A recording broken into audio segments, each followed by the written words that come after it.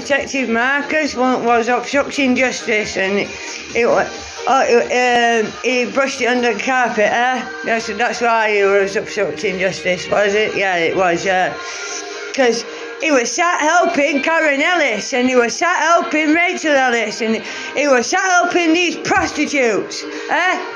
He was sat believing the prostitutes, their lies and their bullshit, and he was sat believing them. He was sat fucking, yeah. Even though he knew the fucking truth, even though he knew everybody were on murdered, I've killed Debs, but he was still sat there believing truth, believing bullshit. Helping them on fucking murdered, I've killed fucking Debs. That's what it was.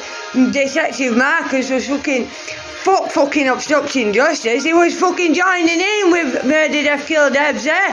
Yeah, he was, yeah. Because he was fucking helping them. Because he was fucking supporting them.